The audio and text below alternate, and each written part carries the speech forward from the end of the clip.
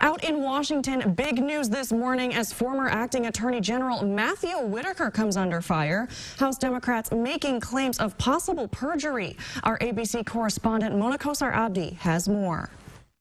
A bombshell report from the New York Times putting the spotlight back on former acting Attorney General Matthew Whitaker and his relationship with the president. He's a very fine man, and he should be given a lot of thanks by our nation. According to the Times, the president pressured Whitaker, then head of the Justice Department, to interfere in the investigation into his personal attorney, Michael Cohen, an investigation that centered around several hush money payments made to women who claimed to have had affairs with Trump. Trump vehemently denying the claims. No, not at all. I don't know who gave you that. Just more fake news. The report states the president asked Whitaker to put a person he believed would be more sympathetic in charge of the case, specifically U.S. Attorney Jeffrey Berman, who had recused himself because of his ties to the president's lawyer, Rudy Giuliani. During a congressional hearing earlier this month, Whitaker did not deny discussing the investigation with the White House. I will continue the long-standing executive branch practice of not disclosing information